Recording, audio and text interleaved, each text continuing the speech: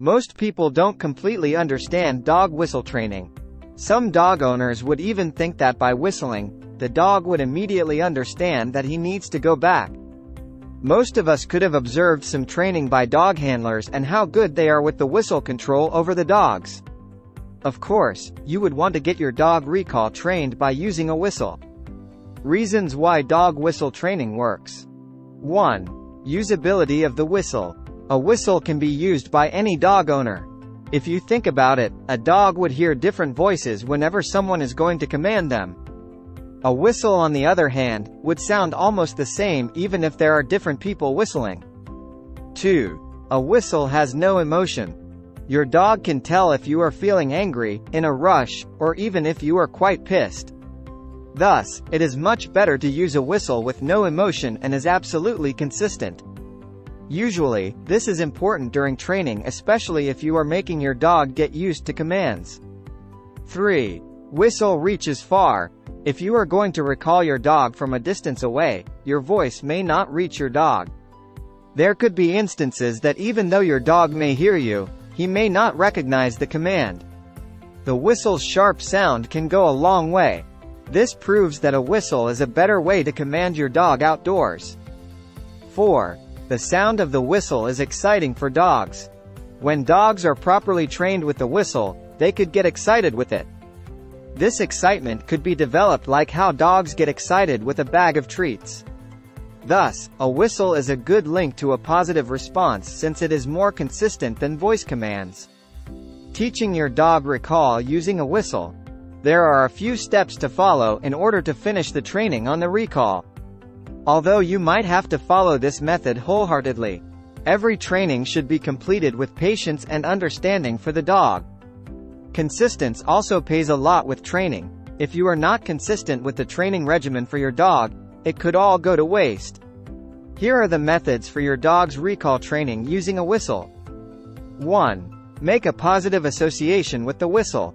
This could be easy as it sounds, but it may take a long time in reality. First, look for things that your dog loves. He might love certain delicious treats like beef slices or even a cracker. Some things that your dog might love is his favorite ball or toy. Use the whistle every time you are going to give him treats or you are allowing him to play with his favorite toy.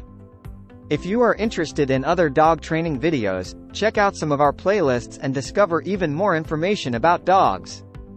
2. Use the whistle at your home. Training dogs should naturally start at home. It is recommended to wait for your dog to calm down before whistling. Whenever you whistle, give your dog some treats. Do it little by little to increase the frequency of your whistling, even with little amount of rewards. Make sure that your dog succeeds with this part. You would know that your dog has succeeded if he immediately starts to go to you after he hears the whistle. 3. Whistling in transition. You may use your whistle in a garden or in your backyard with your dog. This is the first transition where he could hear very minimal distractions while you are whistling. Observe and wait for your dog if he is not paying attention to anything that you are doing.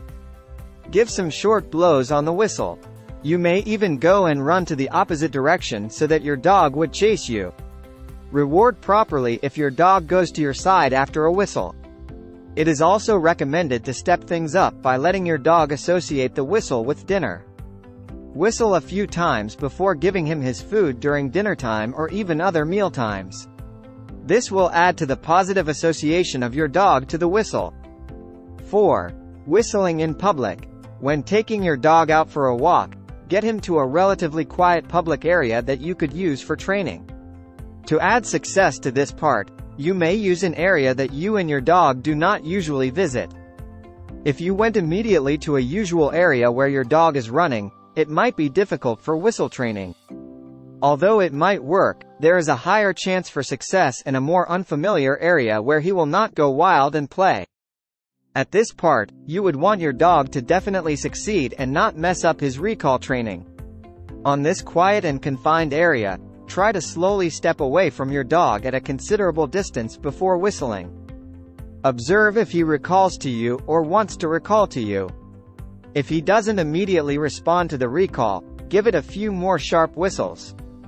If he still did not come back to you, then you could get even more closer than before. Better yet, back up on the steps and repeat step number 3. This could mean that your dog is not dead set on following you on your whistle. If he recalls quickly, then you generously give him a reward. Use whistle while in the public. Try not to go to areas with lots of distractions. Introduce the whistle slowly during walks, or even at parks in a quiet time. Every time he recalls, reward properly. 5. Rinse and repeat. Repeat the above steps until your dog completely recalls to you with just a whistle. Your dog will learn and wants to learn this with you.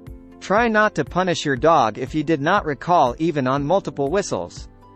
If you are consistent and patient enough with your dog during the whistle training, you will find that it is extremely rewarding and fun to do.